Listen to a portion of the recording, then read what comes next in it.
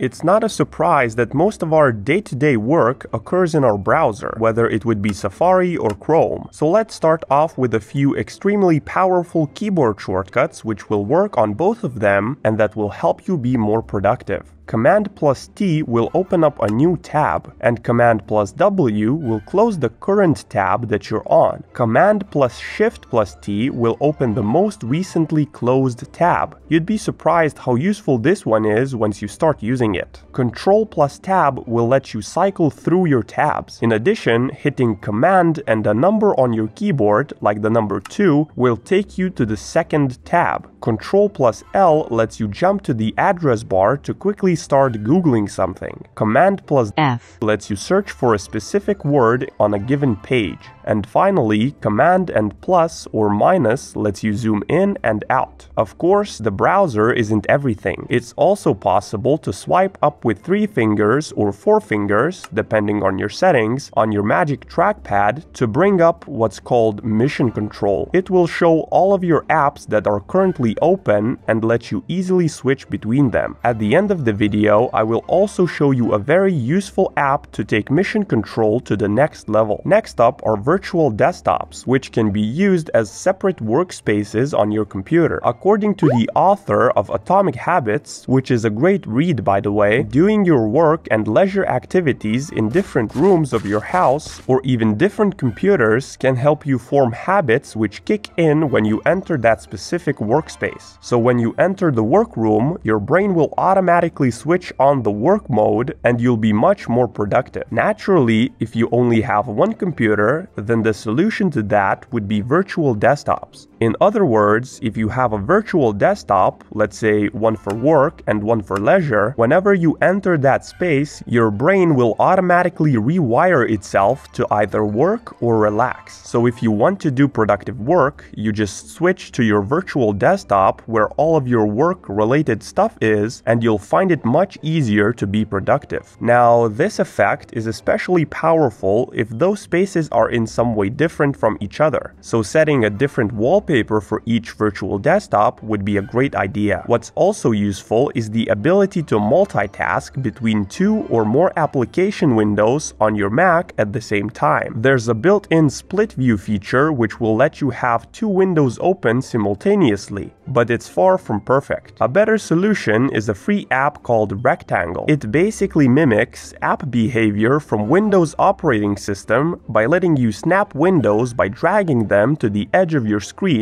and even lets you set up custom keyboard shortcuts to perform the snapping. Now, remember when I talked about Mission Control? Well, it turns out there's this simple app that adds a little X to each of the applications when you open Mission Control. So now, not only will you be able to quickly switch apps, but also quickly close them in Mission Control. And if you want to see the full guide for setting up your Magic Trackpad, then I will leave a link to a full trackpad gesture guide I've made in the description. And of course, there's more to productivity than multitasking. Having a clean digital environment is also a key factor. So if you're open-minded about becoming more productive, check out this video about how I declutter my MacBook. Oh, and don't worry, if that one doesn't interest you, then here's a randomly generated one based on your interests.